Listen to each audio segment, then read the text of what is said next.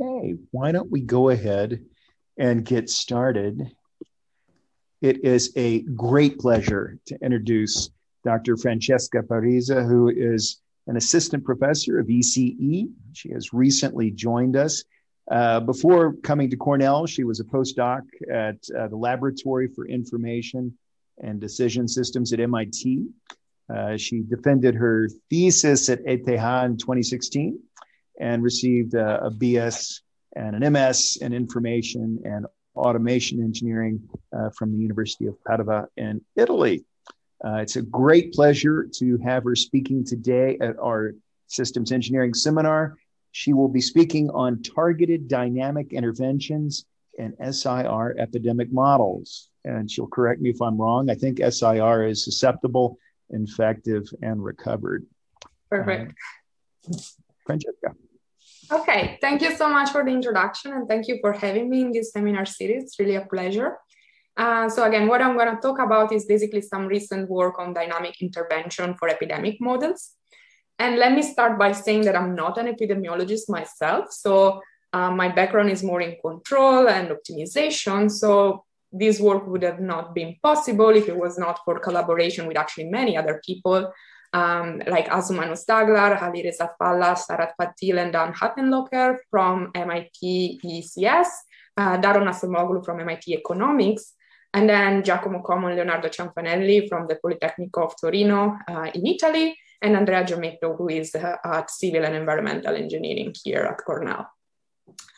Okay, so the motivation for this talk is, I guess, that we can agree that we are in an unprecedented time for kind of understanding and appreciating the role that science has or may have in our everyday life. And so science in particular, but in the specific mathematical epidemiology, has clearly played a very fundamental role in our handling of the COVID-19 pandemic, really taking on life and death decision. And so, for example, in this paper here in Science, they comment on the role that mathematical modeling, for example, had in UK, where modeling of Imperial College fundamentally affected policy from different governments. And then looking a little bit closer, here is the CDC website for US, and they really explicitly say that mathematical modeling helps CDC to respond to the COVID-19 pandemic by informing decision about planning, resource allocation, and social distancing measure and other type of intervention. Given all that, I think it's also important, however, to stress that mathematical epidemiology is not a new field. In fact, it has a very long history that dates back to the 17th century. So one of the first work, for example, was by Bernoulli, and had to do with smallpox and decision of whether to inoculate people or not, in understanding like what is the expected life span of people under different choices. And then if we look a little bit closer in the 19th century, we have fundamental works by Hammer, Kermack, and McKendrick that started introducing this idea of compartmental models. And this is something we're going to kind of look more in the details, but somehow classifying people depending on their state in regard to a disease. And there's been a lot of interesting and amazing work since then.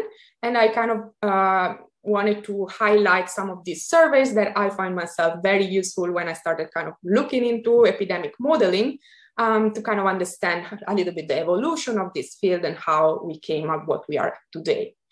At the same time, I think it's important to stress that the COVID-19 pandemic has highlighted that there is need actually for new research, and in particular related to non-pharmacological intervention. So instead of like classic intervention like a vaccination policies, I think what COVID-19 stresses is that at the beginning of an epidemic, this medical intervention may not be available. And therefore, one needs to think of how do we control this disease by looking at the non-pharmacological side. And what I'm going to do is I'm going to try to stress in this talk why this introduces new challenges. So really the plan for today is that I will start by recapping one of the key models of mathematical epidemiology, which is the SIR model. Again, this dates back to the 1900s. And this part will be more of a didactical type of flavor, like a little bit of an introduction to mathematical epidemiology. And then I will move to describe what are the new challenges. I will try to highlight what are some new areas of research that are needed, and also a little bit highlight some results that we derived in collaboration with the people I've mentioned in the previous slide regarding two particular types of intervention, which are lockdown and testing. Okay, so let me start by basically introducing the SIR model. So here the main idea is that we take a population where we have N agents and we divide them into compartments according to different stages of the epidemic. So again, SIR model, we have three compartments. S stands for susceptible agent. These are people that did not have the disease yet, so they could potentially have it. Infected agents, that are people that are currently infected. And then recovered agents are people that had it in the past.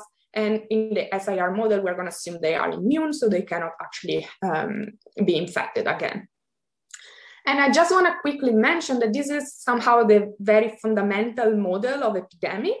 But of course, if you want to go and model specific disease like COVID-19, you need to kind of enlarge this and you can make it much, much more complex. This is one example where you start like really dividing into many different compartments depending on each particular stage of the epidemic. So just as a caveat, I want to mention here, I will not go into these details. We're always going to work with the SIR model again, because our objective is kind of extract the fundamental key feature of epidemic dynamics and try to have some basic understanding how different interventions affect epidemics.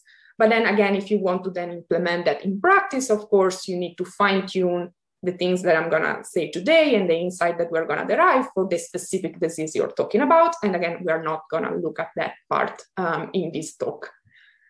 Okay, so let me go back to basically the SIR model. The first main important thing to understand is how do agents move from one compartment from the other. And clearly this may happen because of different events. And so the first event that can happen is an infection. And that, of course, will lead one agent from moving from the S compartment to the I compartment. And this will happen because of contacts with infected individuals. And then the other fundamental event that may happen is a recovery. So agents will move from the I to the R compartment at the end of their illness. And this is somehow spontaneously, of course, just follows the natural progress of the illness. And it's important to understand how do we describe basically these different type of events. And in fact, there's two different ways, broad classes of models that you can consider. So one class of model is that to say that agents move, so these events happen in a random fashion, so with different rates. And that would lead to a large-scale Markov process where you track basically each agent in what state it is and how does it move. And of course, that gives you a very good understanding of what's happening, but it's typically less tractable analytically. So in the limit of large population, what people did was to derive what are known as deterministic or mean field model, where instead you assume you have homogeneous, well-mixed large population. And under those assumptions, you see that you don't need to really track what each individual is doing, but you will just track what the fraction or mean of individual is in every different state. And this is somehow gives a little bit more analytic tractability. And again, this is a good approximation if you have large populations. And so today I'm going to focus mainly on this deterministic model part. Okay, so let me go in the deterministic SIR model and that really explain how do we model these events. And so starting from the infection event, what we are going to say is that every susceptible agent has beta interaction per day. And again, in the assumption of well-mixed population, we're going to assume that these are randomly selected to other agents. So if I have a randomly selected agent, the probability that this agent is going to be infected, if I have a fraction of infected that it's I in my population, it's going to be exactly I, right? Like I have N agents, I fraction of that as infected. If I randomly sample one, the probability that this is going to be infected is going to be I. So overall, we have that a susceptible agent has a rate of infectious interactions, meaning interaction with an infected agent, of beta times I. And then, of course, if we want to model how the fraction of susceptible, which is here S, changes in time, we know that we have S susceptible. The rate at which they become infected is beta I. So susceptible number will decrease at a rate that is beta Si. And again, there's two things important here. There's the product between S and I, again, because this involves some interaction between different agents in the compartment S and compartment I. And the other thing to note is that this quantity is always negative. So the number of susceptible actually is always decreasing in a SIR model. And we're going to use that property in a moment. So that describes how S goes to I. And then the other thing is, how do I recover? So how does the dynamic of the I compartment change? And again, note that, of course, whatever goes out of the S compartment needs to go in the I compartment. So that's why we have here the exact same term, but with positive sign. And then we have people leaving the compartment because of recovery. And that for every infected agent I happens with a rate gamma, which you should really think as 1 over the duration of the illness. So that on average, basically your agent will stay for a time, the duration of the illness in the I compartment, and then move to the recovered. And note that here, I don't have an equation for the recover, because again, SIR are going to be the fraction of susceptible, infected, and recovered agents. And since I'm like, agents need to be in one of these compartments, these three numbers will sum up always to 1, right? So that basically the recovery, you can always compute them as 1 minus S minus I. So that's why I don't keep track of R, and we'll never look at these dynamics, because there's this like conservation of mass. Okay, so overall what we discuss here is that we can basically detail how this system evolved with these two very simple ODEs. And so the next question is, now that we have a model for our system, is of course understanding what can the system do, what will happen if I give you a certain initial condition, a certain fraction of susceptible and infected, what will happen to my system? And it turns out that for this model, actually there is a very neat and simple threshold result that says that basically you have to compute this R0, which I'm sure that many of you have heard. This is known as the reproduction number, which is beta is 0 over gamma. And the neat result is that if R0 is less than 1, then your epidemic will die out quickly. And in fact, if you look at number of infected, that will decrease monotonically. While if that is this R0 is greater than 1, that what's going to happen is that you'll have a large outbreak. So the number of infected will initially grow. And in fact, it will grow at an exponential rate. And then you see, if we look a little bit further, you'll see there's going to be a peak at a certain point. And after that point, the number of infected will go down. And to understand kind of this phenomena, you can define this quantity R0t, which is really the same as R0, but evaluated at time t, so number of susceptible at time t. And remember, I told you before that S of t is decreasing. So even if R0 at time 0 is greater than 1, since S of t is decreasing, there's going to be a point in time where basically this quantity becomes equal to 1. And that's what people call the herd immunity point, because after that point, basically you have an R0 less than 1, and that's why you have this kind of decrease. So basically this is kind of gives us a very nice and tractable intuition of what happened to our system in terms of this quantity R0. And so what is this quantity? Actually, that has a nice interpretation, because if we look at it, remember beta S0, you can think of it as the number of infectious interactions that an infected person has with susceptible. So this is slightly different from before. Before we were looking at susceptible interaction with infectious. If we look at interaction between infectious and susceptible, the probability that an infected agent will interact with a susceptible one is given by S0, and beta is again the rate of interaction. And then 1 over gamma, I mentioned before, that's the typical duration of the illness. So that overall this R0, you can think of it as the number of secondary infections that are generated by an infected person in the time of the illness. And then it kind of makes sense that if R0 is less than 1, I'm generating less than 1 infection while I'm infected, so the epidemic will die out.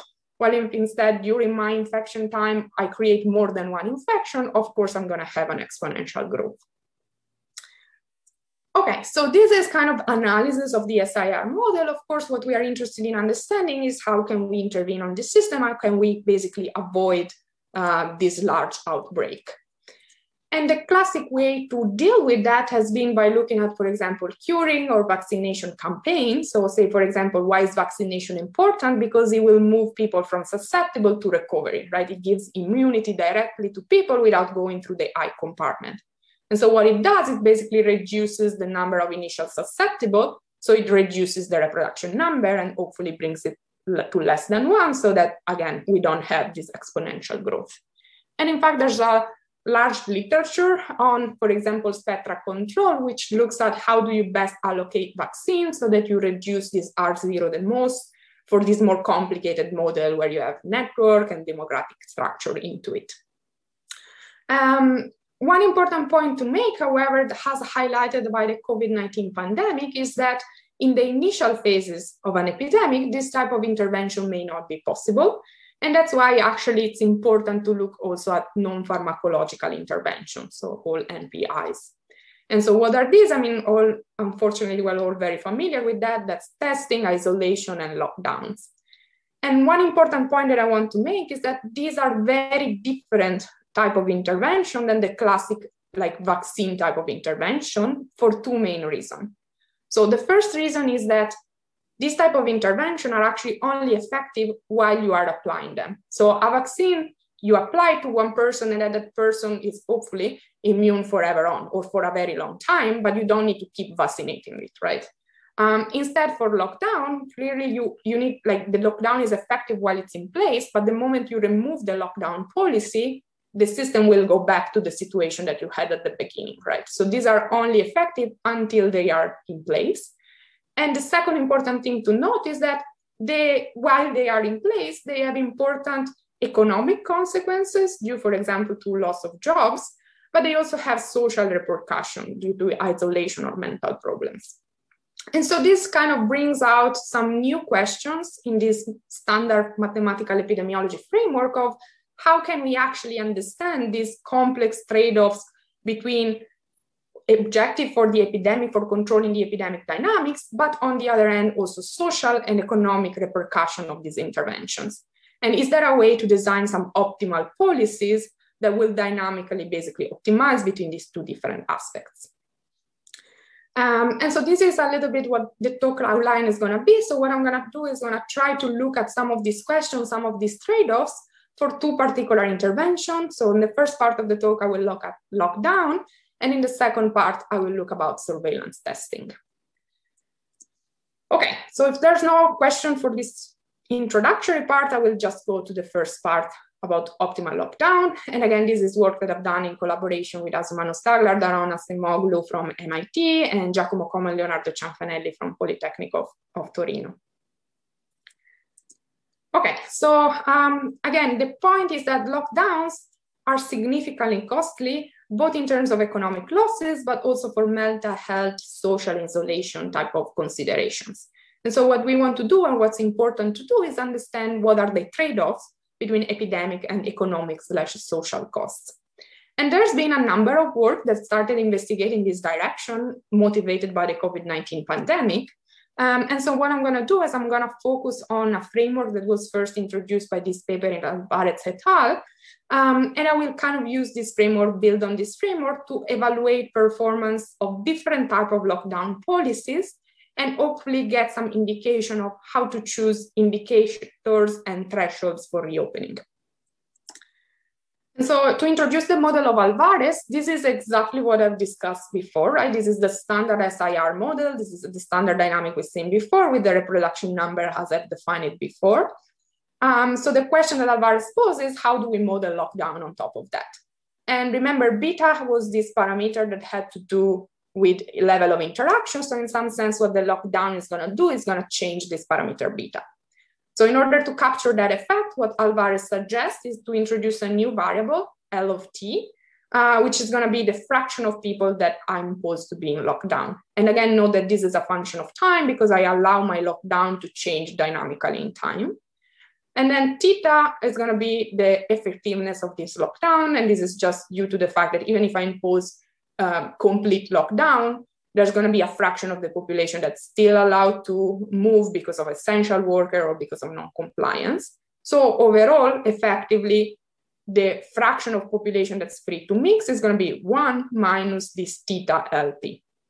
And importantly, I have this fraction of susceptible that are free to mix and this fraction of susceptible that are free of infected that are free to mix, so that when I look at my dynamics, I will have this term squared. And again, this is because I have both S and I, so I'm reducing both of them by this fraction and I have a square in there. And so now this is kind of looks very similar, right, to the SIR model we had before. It's just instead of the beta parameter, you can think of you have a time varying beta 1 minus theta L squared type of parameter. And so you can define what is the new reproduction number of this system. And it's easy enough to see that this is the old reproduction number before the intervention times this 1 minus theta L squared. And so really the idea here is to select the lockdown to try to reduce this reproduction number to kind of flatten the curve, right? If I reduce the reproduction number, my growth is going to be somehow slower and I will have a lower peak. And so that's basically the idea, of the core idea of how you think about lockdowns. Now, of course, associated with this lockdown, I have to model what is the cost of it. And again, the important thing is that this is something that is a dynamic intervention that holds in time. So my cost is going to be an integral over my time horizon. And note that this time horizon is from time 0 to some time capital T, which we assume is the time to the vaccine, because hopefully when the vaccine comes, the lockdown may be released. And again, what is the cost I'm integrating over? This has two sides. On the one hand, I have economic costs, and this is just proportional to the lockdown level. W here is the wages, which we are going to assume normalized to 1. So this is just cost related to the fact that people cannot go to do their jobs. And then, of course, I have an epidemic cost, which in Alvarez is modeling the number of deaths, which is just the integral over my time horizon of the rate of infected times the mortality rate. And importantly, the mortality rate we assume is a finding in the infected state, because the more basically infected you have in your system, the more congestion and pressure you put in the health system. And so the mortality rate could become higher, for example, because of ICU congestion. So really here we have these two basically way to capture economic and epidemic costs. And the only parameter I've not described is this kappa parameter, which you really should think of it as a tuning parameter between these two types of consideration that you're making. And an important point that I want to make is that I will never tell you what this kappa should be. I think that's up to the policymaker to decide what this kappa parameter should be. So really our analysis aims at understanding what are the different trade-offs when we use this as a tuning parameter. So we'll see when we change kappa, how does the optimal solution to this optimal control problem looks like. And before going into that, I just want to give a quick introduction about like policies for epidemic control. Actually, this can be divided in two broad classes, and this is true not only for lockdown, but generally for policies in epidemic model. So a first large class of intervention is what is known as suppression intervention, where the idea is that you want to eradicate your disease as fast as possible. That's, of course, the best you can do for the epidemic cost, but will typically have high economic costs. At the other extreme, we have mitigation policies, where instead you're saying, well, I don't actually want to eradicate completely the disease. I just want to slow it down so that my health system can catch up. And that typically is less expensive from an economic perspective. And I just want to mention that policies that countries have used actually range in different level of the spectrum between suppression and mitigation. So some countries did actually impose very strong lockdowns. And for example, New Zealand, in an example of that, they almost reached eradication of the disease. While other countries, for example, Sweden, they had more modest restriction, and of course, they paid less of an economic price. So there's really no clear winner strategy, even in what the countries did. And so the first thing that we want to ask a quick question. Yeah. I'm sorry to interrupt. I just on the previous slide, you had a tuning parameter and the epidemic cost. Now, is that where you would fold in issues like are the economic cost of a death, for example? Yeah, exactly. This is kind of like economic. I hate calling it like that, but like in economics term, this kappa would be the value of life. So it's like, and they really think of it in the sense like a debt is equivalent to 40 years of our wages or something like that. So it's like I mean, I don't like thinking it in that term. Honestly, I think it like as a tuning parameter between these two, and then is a policymaker that's going to decide what that should be. But yes, that's in some sense, this is number of deaths. This is an economic cost. So kappa is something that makes these two things comparable according to some scale that some policymaker is going to decide how to fix. And this is like a whole philosophic and ethical questioning there. How do you fix this kappa? Indeed, but isn't that the beauty of your model, that you have allowed that to be a variable and say, okay, whichever approach you choose to take, you can choose the appropriate value? Yeah, I think that's kind of makes it, I think mathematical modeling helps people formalize their thought, right, in a systematic way. And then like it's clear what you're trying to do. And then somebody will decide what the right value of that is. And this again is like based on this Alvarez model that they suggested. So that comes from them. Or at least fight over the correct value. Okay, thank you. Perfect. Okay, so again, the first thing that we wanted to understand is tuning this value of kappa. What do we get? Do we get that the optimal policy is more of a suppression or a mitigation type of policy? And indeed, what it's emerged is that you kind of have a like threshold behavior, where if your value of kappa is large, and this would correspond to this point here, the optimal policy looks like a suppression policy. And you see that because in this plot here, we have fraction of deaths and here economic loss. And you see like deaths is very small, but of course with high economic loss. While instead, if you tune this kappa parameter, at some point, there's going to be a jumping point where the optimal control would go for a mitigation type of strategy, and which of course has higher level of deaths, but less economic loss. And really what the optimal control here is trying to do is to say, well, I cannot really keep in lockdown my population forever. It's too expensive. So let me find the best way to approach herd immunity to try to contain the deaths. And so that's what's happening here. These strategies will try to reach herd immunity. Again, because after herd immunity, I don't need to control anymore. I don't need a lockdown anymore because the number of infected will naturally go down.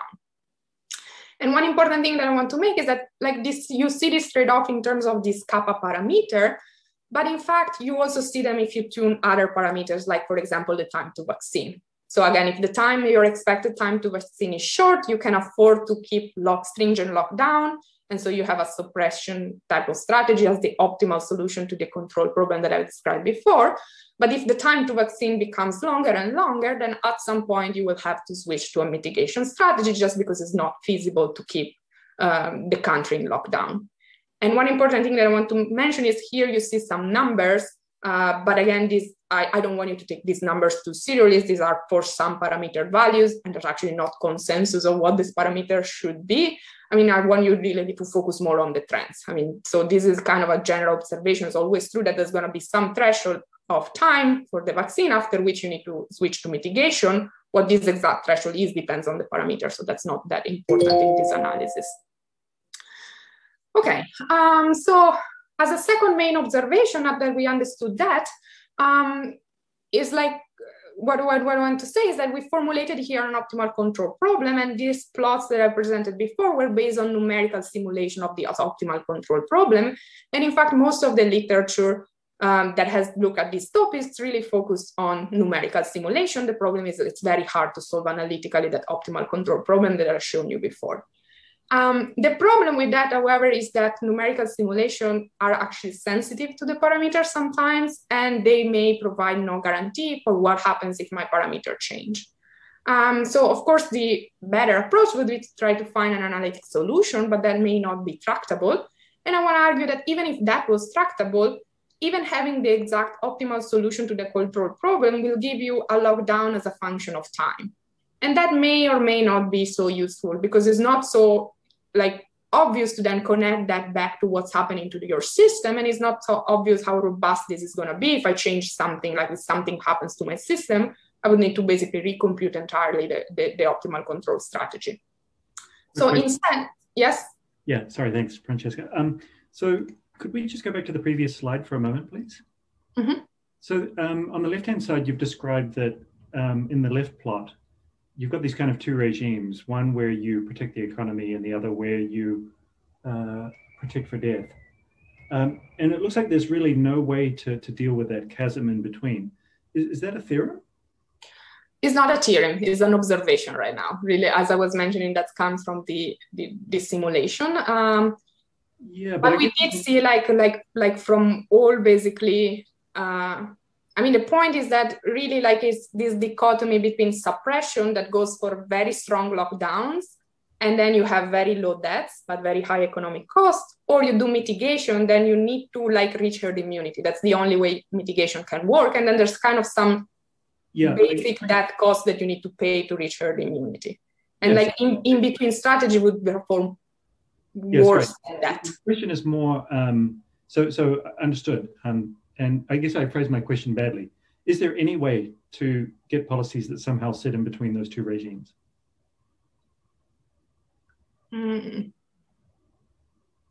Like you would mean like you would want a point here, basically, in this talk? I don't know. I mean, maybe as a decision maker, when I look at this, I'm thinking, well, I probably, this is probably quite an important slide to look at if you're a decision maker. Mm-hmm. Do you have to live in the top left or the bottom right?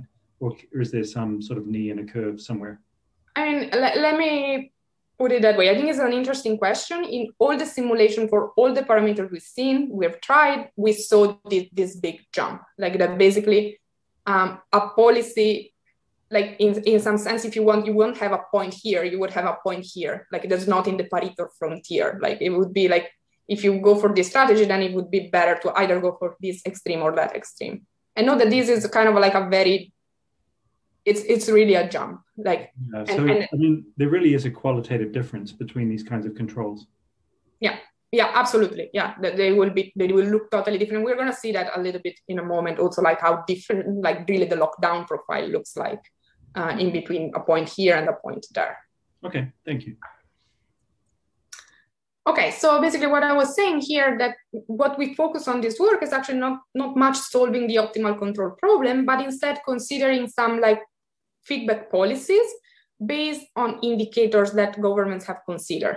And in particular, we focus as indicator the reproduction number. And again, the idea is that if you control the reproduction number, you contain the growth rate of your curve.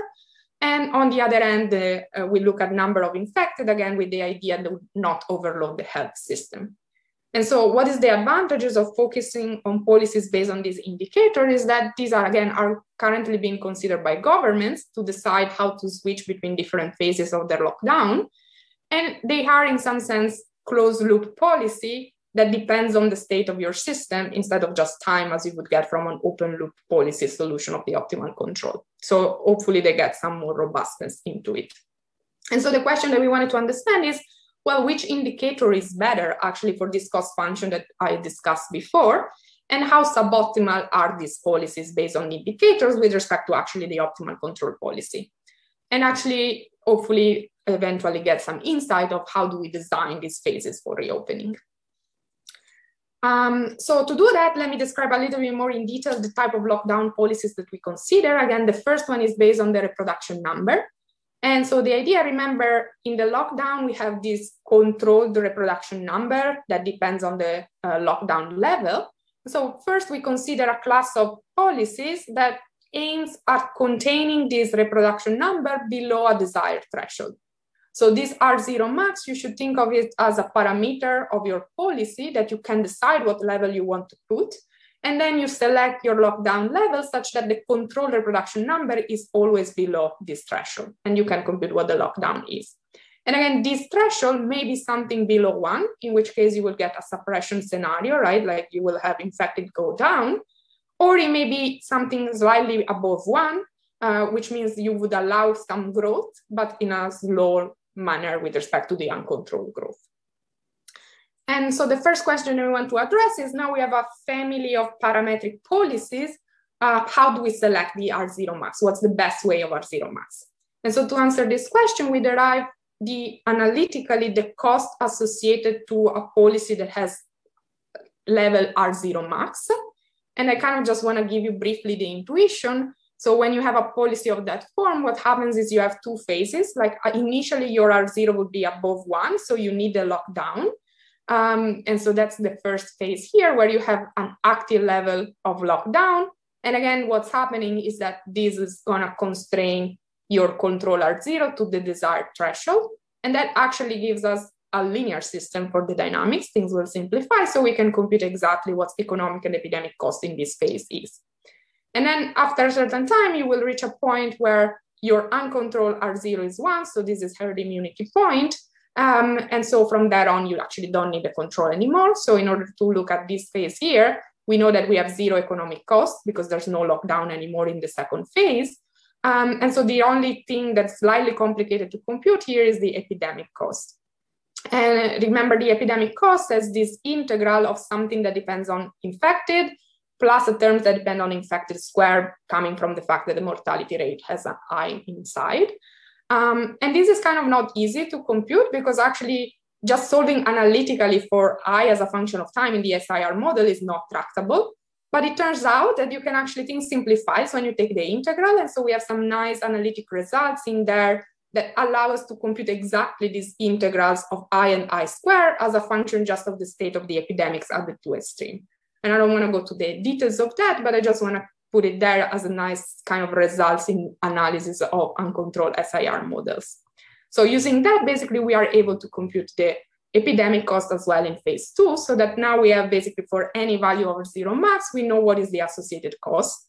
And again, what we want to do is select the best value over 0 max, so we can then solve an optimization problem to select what is this threshold that we should put to minimize the overall cost given by economic plus epidemic cost. And note that, again, depending on the parameter, this may be below 1 or above 1. So this is a case where the optimal thing for this parameter was an R0, which is slightly above 1. So we would allow a little bit of growth. So that would be kind of a mitigation type of strategy. And then, so this was one big class that we considered. The other big class was instead aiming at controlling the number of infected. And so the idea here, we want to keep number of infected people below a desired threshold Imax. And again, we are going to treat it as a parameter. So we have a family of policies parameterized by this Imax. How many infected should I allow to have in my population? And again, you can compute what is the lockdown profile that we guarantee that. And it turns out the solution is actually quite easy. This was studied in here. So you will just not do any lockdown until you reach the threshold. And then when you are at the threshold, you select the value of lockdown that keeps your derivative equal to 0, so that you will stay basically at the threshold until you reach herd immunity. And so from that on, then it goes down on its own. And again, the key important thing here is that Imax, again, is a design parameter. So what we were able to do is compute what is the cost associated to each choice of Imax. And then we can minimize over that to understand what's the best possible value to set this parameter in my policy. And then, of course, interesting, like what our aim was to compare these two policies. So we have now the best policy that controls the reproduction number and the best policies that control the number of infected. And we plotted again as a function of this kappa parameter that we had before. And so in blue here is the performance in terms of total cost for the controlling the reproduction number. And this is in magenta, the controlling the number of infected. And I think like there's two main things to observe from this plot. So the first thing to observe is that controlling the number of infected performs better than controlling the reproduction number. And this is somehow may come to a surprise to people because we are so used to like the key objective is to keep the reproduction number below 1 or controlling the reproduction number. But I think like part of the reason why we get this result is that this type of analysis of reproduction number is related to classic type of intervention where you just pay it once. Here instead, like it's an intervention that has a cost over a period of time. So really you need to look at it as an optimal control problem. And it turns out that for that optimal control problem, it's better to like maintain the number of infected below a certain threshold. And then the second thing that we note is that if we plot the numerical simulation from the optimal control, these are the dots, and this is kind of a lower bound that we computed analytically, we see that actually this policy that controls the number of infected is very close to optimality. And again, this is based on numerical simulation. So we are working on trying to give some guarantees, like the lower bound was an effort to do that, but there is some gap there to be improved. But at least for this parameter, you see like it's not a bad policy to control the number of infected. It's almost identical to the optimal control. And I should mention that these parameters here, this range that we look at are for mitigation. If you look at parameters where you actually, the optimal control would choose suppression, then all these policies pretty much behave in a very similar way. So if your objective is actually suppression, all of these would work, and you don't need to care about the differences. Okay, so this is basically the conclusion of the first part here. So I think what we did was to look at different policies based on these different indicators that government are considering about reproduction number and number of infected. And we saw what are the different trade-offs based on this cost that combines economic and epidemic part. And as I mentioned, this is very much ongoing work. So we are working on providing near optimal guarantees for the threshold policy based on the infected numbers. And we're also working to extend that to more complex model than the SIR model. Again, this is just based for the SIR model. So we would like to incorporate some more network structure to account, for example, for different demographic ages of people that would lead to like a network SIR model. And we are working on addressing that particular problem. Okay, so that's the end of part on the lockdown. So unless there's question, I will then move to the second part, which is about testing. Okay, and this part here is based on works with Arona Semoglu, Ali Rezafella, Daniel Hattenlocker, Azumano Stagler, and Salah Patil from MIT, and Andrea Gemetto, which is here from CEE. And really part of the motivation why we got interested in testing as well as a non-pharmaceutical intervention is that, as I kind of argue in the first part of this slide, lockdown are effective, but they have high social and economic costs. And so as an alternative, what countries have started looking around is, well, can I instead do intensive testing, surveillance testing policy to try to remove infected people from interacting with others, and so allow to reopen basically my country, but by keeping infection under control because of testing. And we saw that there were some encouraging examples from some countries. And then on a smaller scale, I think we all experience here at Cornell, like the success of frequent testing policy that really allow us to reopen our campus in a safe way. So how does this how does surveillance testing work? Again, I just want to kind of go back to the SIR model and explain what is the main idea of why surveillance testing work. And to do that, I'm going to divide my I compartment. So before we had SIR, now I'm going to divide the I compartment into two parts. So there's going to be one part, which is infected undetected agents. So these are people that are infected, but they don't know about it. Maybe they are asymptomatic, so they are free to circulate and spread the disease. And so the key role of surveillance testing is to detect these people, and so move them from IU to ID compartment, which are infected, detected people, which we will put in quarantine and isolate so that they are actually not able to infect others. So really what testing does is adding this new event that brings people from these infected undetected to infected detected compartment at some rate theta, which is the testing rate that I'm applying, with some effectiveness eta. And you can compute what is the reproduction number for this system, and you can kind of convince yourself pretty easily that's how it modifies. So the part about interaction remains the same here. So before we were kind of modifying the beta, now we're not touching the beta at all. What we are touching is the length of time that people are free to circulate while ill. Right? Before that was just gamma. Now, because of testing, we are kind of catching these people earlier. So we are reducing the time that they are free to interact with others and spread the disease. So that's another way basically to reduce the reproduction number by increasing the denominator instead of decreasing the numerator, basically. That's the core idea of testing. So this seems amazing, right? But what's the drawback of that? Well, the drawback is that for some reasonable, put into bracket, parameters for COVID-19, and this is in brackets because there's no consensus of what the parameters should be, and in fact, they probably keep changing because of policies and because of people's behavioral responses. But let's say roughly, for some reasonable value of parameters, in order to really control and bring your R0 less to 1 with testing, you need to, again, roughly test every person in your population twice a week. And that's kind of what we are seeing here at Cornell, right? Student, we are asking them to get tested twice a week. And of course, if you can do that, that's amazing. And you should do that. And that's the best thing that you can do if you have the resources for doing so. But the problem is that testing is expensive. So there are some universities or businesses that may either don't have that resources or don't want to invest that resources.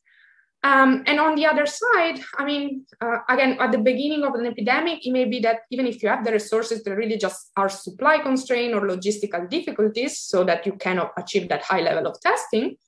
Or later on in the pandemic or in an epidemic, you may run into non-compliance issue due to behavioral response to people that start like getting used to this and don't want to get tested anymore at that high frequency. So that may also happen, like people will not comply with this high frequency testing for very, very long periods of time. So the question that we wanted to address is, well, can we actually address this by dynamically optimizing the testing frequency? And the idea here is that maybe you don't want always to be testing at that high frequency, but you want to change your testing frequency based on the prevalence of the disease in your population.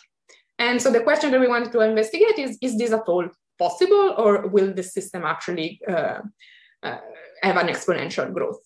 And so this is kind of in line of a general area, again, of research that was motivated by the COVID-19 pandemic, of how do you optimally allocate scarce testing resources for epidemic control. And so what we did in this work was actually to consider two different types of testing. So the first is molecular testing. This, I guess, is the one everybody's used to by now. Is in COVID-19, this is qPCR, which gives information about current infection, right? So this is the standard for diagnosis because it allows you to detect and isolate active cases. And so this is what you need for control, right? You want to isolate people while they have the disease so that they will not spread it further. But then in this work, we're also considering a second type of testing, which is known as serology testing, which is a little bit different because it doesn't really detect the virus itself, but it detects antibodies produced by your body in reaction to the virus. And so this kind of gives you information about whether you had some infection in the past, because these antibodies will remain in your system. And again, you see, like, this is not necessarily that useful for diagnosis because this agent is probably recovered by now. I mean, they can actually detect active cases with some lower effectiveness, but most importantly, this is used for knowing about past cases. And I'm going to argue that that's important to actually get an estimate of what the state of your epidemic is. And I'm going to argue that this is fundamental if you want to go into dynamic policies. So really the type of approach that I'm going to focus on is, again, working on a standard SIR model, so not directly applicable to COVID. What we're going to do is we are going to derive what is the optimal molecular testing rate for control, and then prove, and we're going to see that this is dynamic and actually is, again, in a feedback formula that depends on the state of your epidemic. And we're going to argue that to estimate the state of the epidemic, you can use serology testing. So really the overall procedure that we suggest is something like this, where you have both serology and molecular testing. You use serology testing to kind of get an estimate of the state of your system. And then you use this estimated state to design what is the optimal molecular testing rate.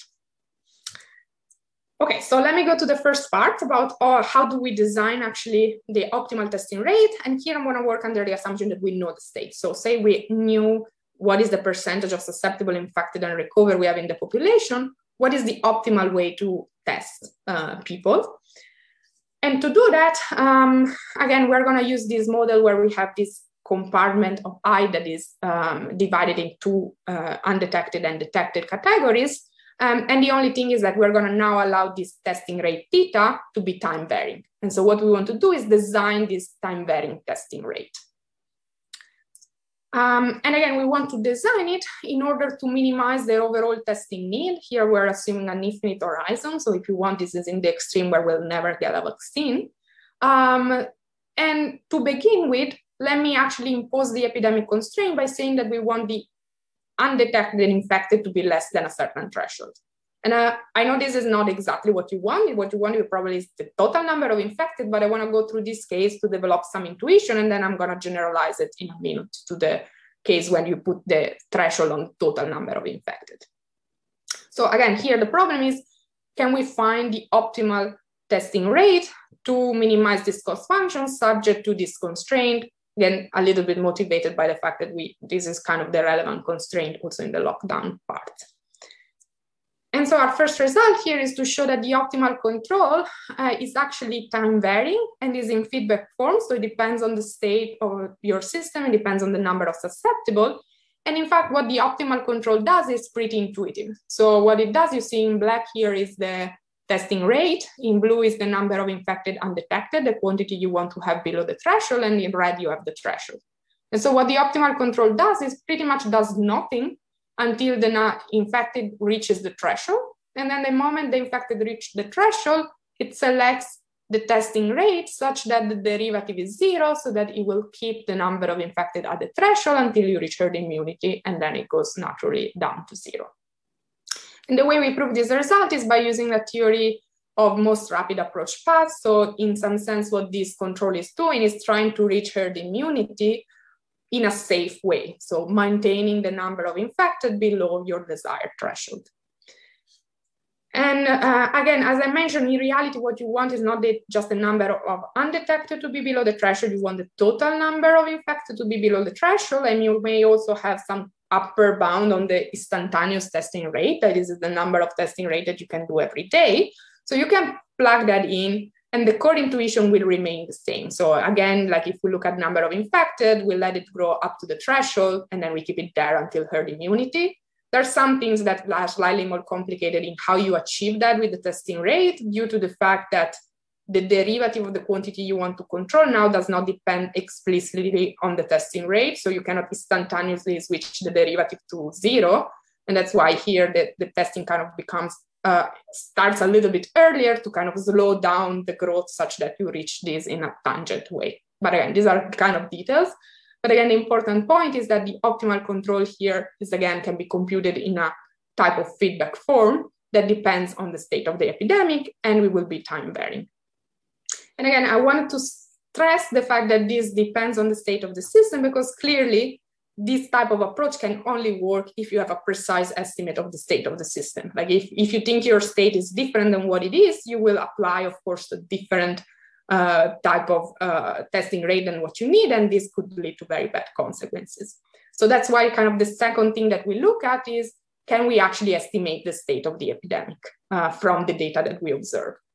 And quite surprisingly, I have to say, what we notice is that you cannot actually do that if you just look at detected infection from molecular testing. And what we prove is formally is that if your transmission rate beta is time varying, again, this may be because of policies or behavioral changes, then the system formally is not observable from the just detected output if you use only molecular testing. And so what does this mean is basically that unless you know the initial condition, just observing the number of detected is not enough to let you know what the state of your system is. And kind of the intuition for that is that molecular testing has a very short detectability window, right? So if you don't test frequent enough, you may maybe test an agent here and here, and you may miss this agent entirely. And then you don't know, you think it's susceptible, but it's actually recovered. And so that's why instead we look at serology testing, where the detectability window is much longer, right? You don't catch active infections, but if this agent had it, at some point you'll know.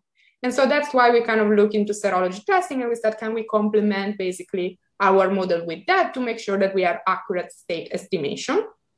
Question, Francesca. Yeah. Yeah. So one thing that we know with PCR testing is that it's detecting fragments of the virus. And so, in fact, it has quite a long life. Once you've had the virus, you actually repeatedly detect that person for quite some time. So I'm curious about your thought about this being a short period. I mean, right now this model here is basically I think we checked at some point, like what were the guidelines on the detectability window. I don't remember we went for a specific test. I don't remember for which company. And we used that kind of as a reference. I think it was on the order of weeks, like 2-3 weeks, maybe something like that. But yeah, and the other thing is like, this is kind of an intuition, but you can actually prove that really this result holds. And the way we do it is just saying, like we fix basically an output of detected cases, and we show that there are two different state initial condition that will produce that same output. So in some sense, this kind of as an intuition, but it's not a formal proof. That's not only that's going on in there. We really have a formal proof that for the same output that you observe, you kind of get different different internal state that are consistent with that output.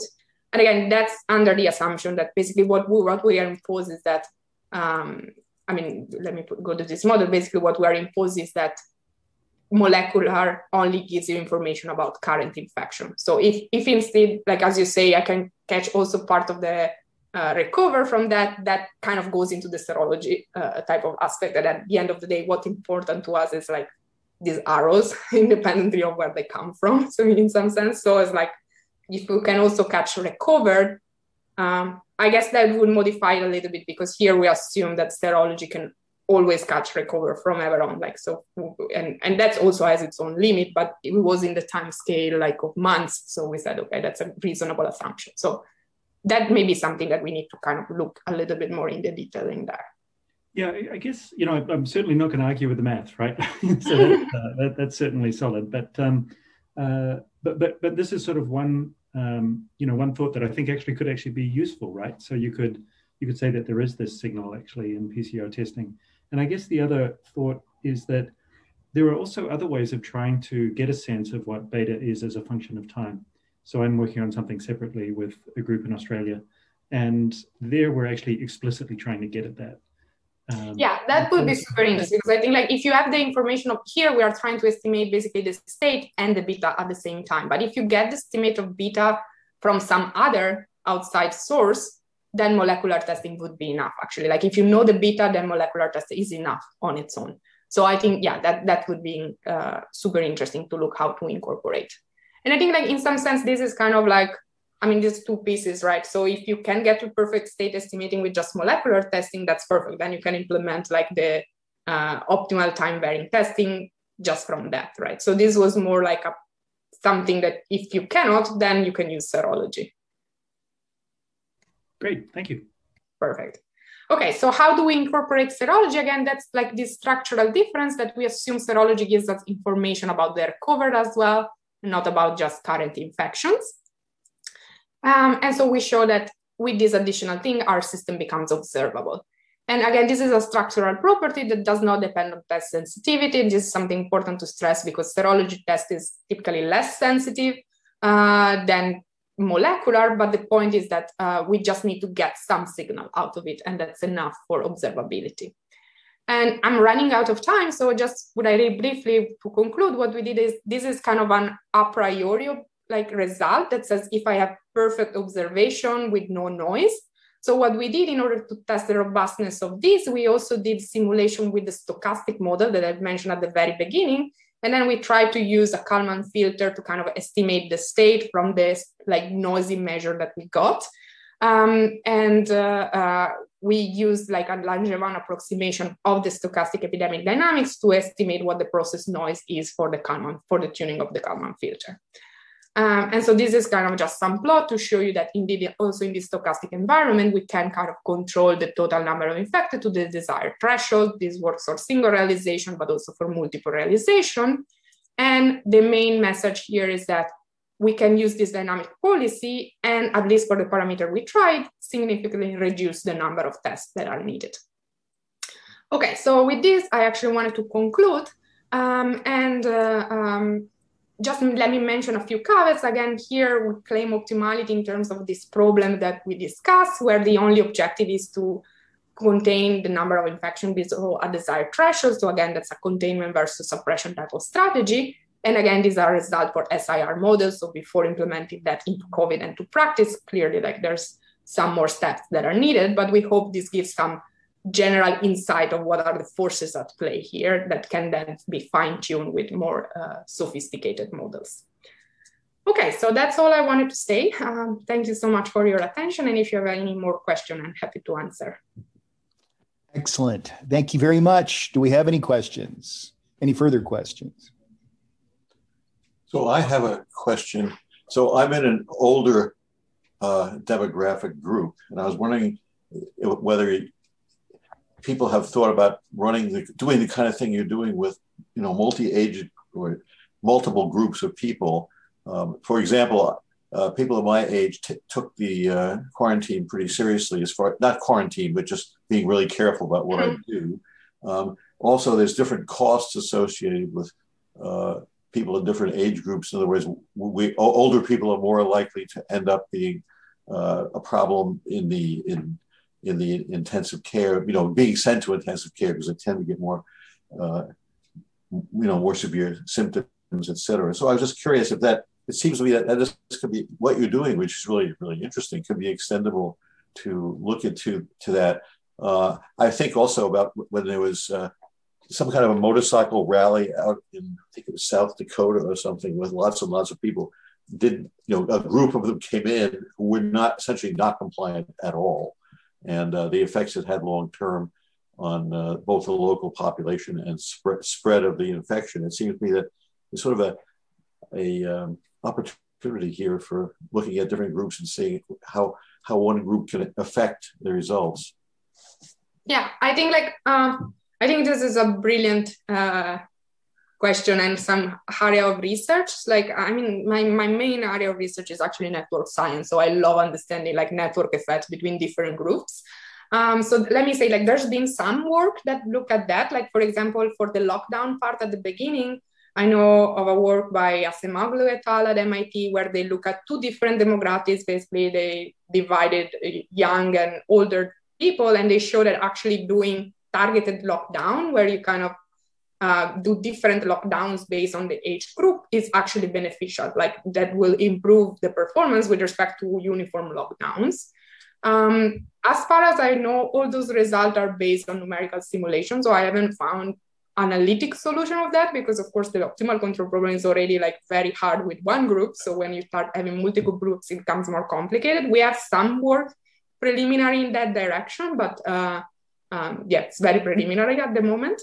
And then I think it's not only demographic. I think another super interesting effect is if you add regional effect to that. For example, in Italy, I know of a work that's super interesting where they look at what if the government did different lockdown policies for the different region of Italy. And again, they show that improves with respect to national type of lockdown policies.